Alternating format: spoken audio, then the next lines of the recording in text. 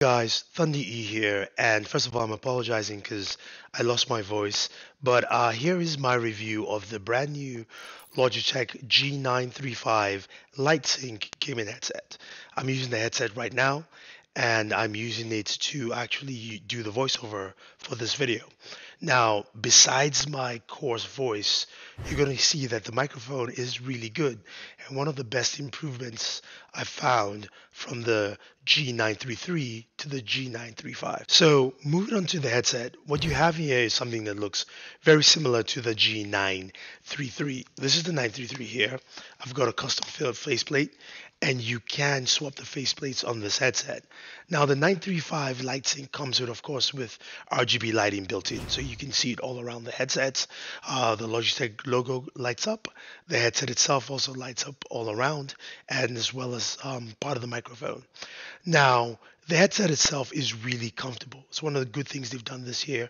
There is more flexibility on the top band, which allows it to rest more on the top of your head and less around the edges, which is something the 933 actually focuses more on. So I like that improvement.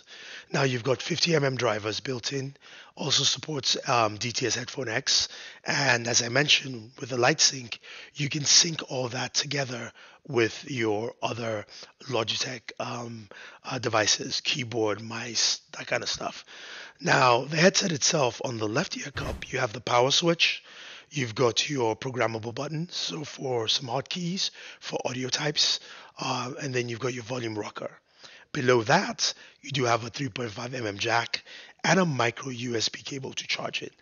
Now, a micro USB port. Now, in 2019, I would like to see everyone switch to USB Type C, so that's something I don't like as much. Now, as I mentioned with each headset, with this headset, the faceplates are customizable, and underneath the faceplate on the right ear cup houses your USB dongle to connect to your PC for the proprietary connectivity, which gives you some really nice sound. You can walk off about 50 feet and still able to use this headset.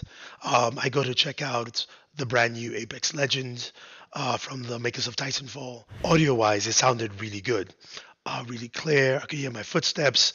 Also with DTS Headphone X, the sound stage was really loud and captivating, as you like to experience in the gaming headset. Now the microphone is a drop-down mic like the G933. It also can pull out, as you can see clearly here. And I will say, using this headset for a while, it feels really comfortable. Now the battery is also on the left, under the left faceplate, can be replaceable as well, and it's got some pretty good battery life on here. So you've got that on this headset.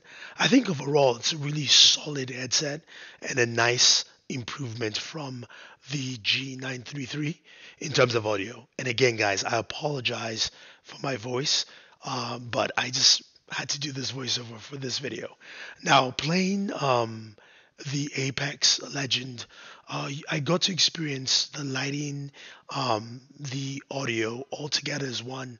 And I have to say, this continues the trend of what the 933 did, and I think a lot of people like it, especially at its price point of $169. I think this is one that a lot of people would definitely like, and if you're looking to pick up a headset, this is the headset you should go for, especially at that price point. So, guys, if you have any questions or any comments, or you would like to hear more about this headset, and again, I'm sorry for my voice. Hopefully, you enjoyed this. Don't forget to like, share, subscribe, and always enjoy your entertainment.